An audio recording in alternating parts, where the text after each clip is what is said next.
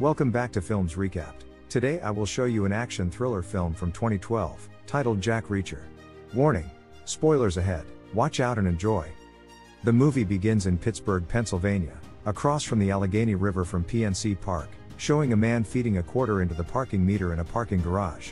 While overlooking the North Shore Trail of the river, he prepares a Springfield Armory M1A and kills 5 individuals before packing up and driving away.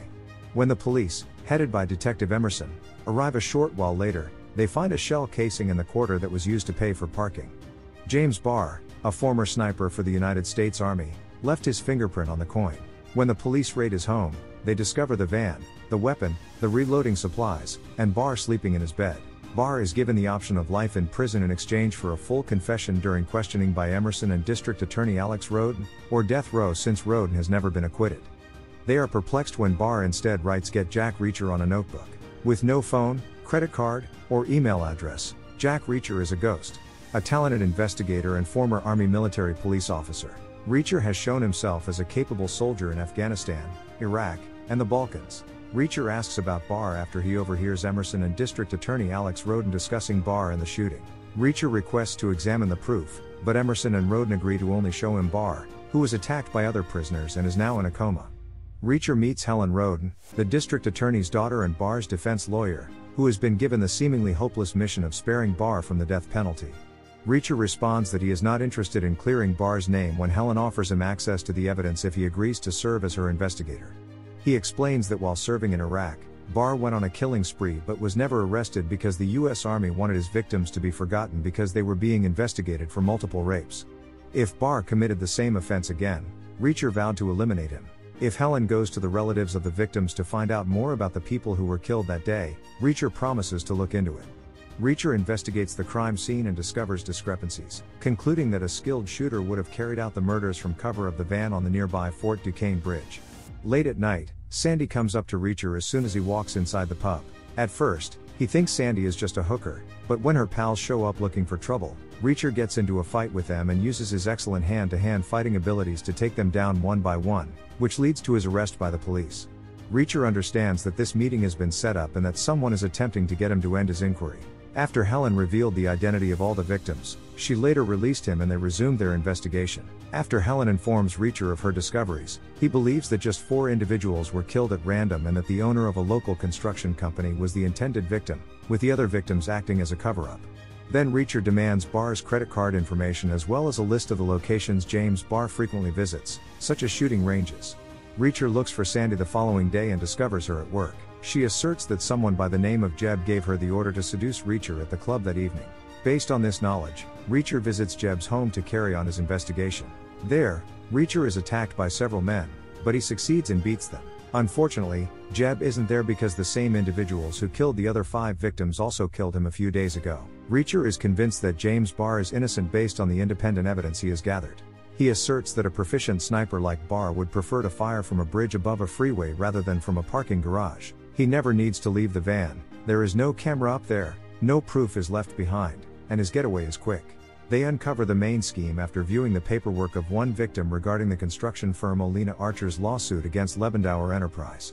Later, Sandy is killed by Charlie and his men, and Reacher is accused of the crime.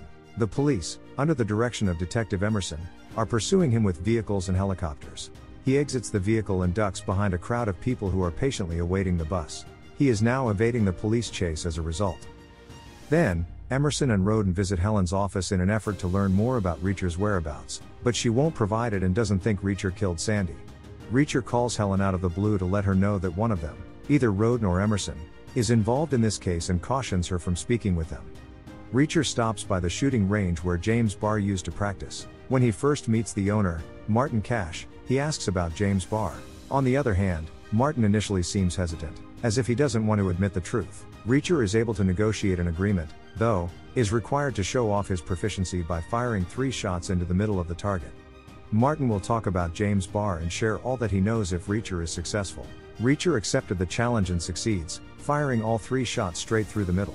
James Barr, according to Martin, was his best shooter. The real shooter, Charlie, a close friend of James Barr's, is then shown to Reacher on a security camera footage and in other pieces of evidence. Helen is talking to her father and thinks he might be involved. She just understood that Emerson had been involved the entire time. She is brought by Emerson to former political prisoner Zek Chelovek.